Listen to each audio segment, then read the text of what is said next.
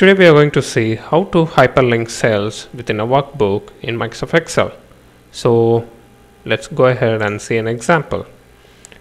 Here in this worksheet I have quite a few tables, and say I want to connect table 2006 and table 2012. All I have to do is to select any one of the cells around table 2012, say B2, and instead of having the cell reference here in the name box, I'm going to give a name for that particular cell, table 2012. So right now the cell B2 is referred by the name table 2012. Similarly, going down to 2006, I'm going to select any one of the cells around this particular table, so say B107. After selecting that cell, again coming back to the name box, I'm going to give the name as table 2006. So right now the cell B107 is referred by the name. So after defining the names, again I go back to the top, and here in B2 I'm going to insert the hyperlink. So to do that, go to insert menu, click on hyperlink, and here in insert hyperlink, in this link to column, I'm going to select place in this document. And as you can see, Microsoft Excel right now has listed the names which we have defined for those particular cells, which is table 2006 and 2012. So here our target table is table 2006. I have to select that, and I'm going to give a appropriate text.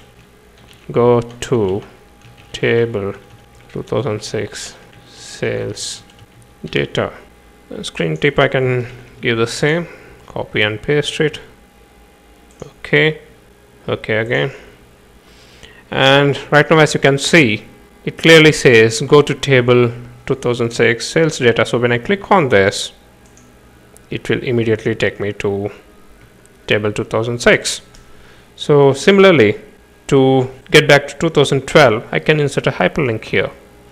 So B107 is selected, and to insert the hyperlink, Control K on your keyboard to bring in the insert hyperlink dialog box, and in link to make sure you have selected place in this document and you have the defined names. I'm going to select table 2012, and in the text to display, go to table 2012 sales data, and to select that, screen tip the same thing. Okay again, and as you can see, I have the hyperlink for table 2012. So when I click on this, it will immediately take me to table 2012. Similarly, you can also hyperlink cells between sheets. So here for the table 2012, I have a chart in sheet 3. We have already defined a name for the table 2012. So going back to sheet 3, I'm going to give a name for this particular chart in sheet 3. So selecting B7 here in the name box, I'm going to give it as chart 2012. So after doing this, back to sheet 1, and I'm going to select G3 and say chart 2012. So after doing that, I'm going to insert the hyperlink, Control K on your keyboard, and here I'm going to say go to chart 2012, copy, screen tip the same thing. Okay, and in the link to column, I have to select place in this document, and in the defined names, I'm going to select chart 2012 and say okay. So when I click on this hyperlink, it will take me right into sheet 3 where the chart is. So again, I'm going to right click and say hyperlink, and in the hyperlink dialog box, place in this document, and I'm going to select table 2012, and the text as go to table 2012, screen tip the same, say okay. So when I click on that, it will take me right back to table 2012 in sheet 1.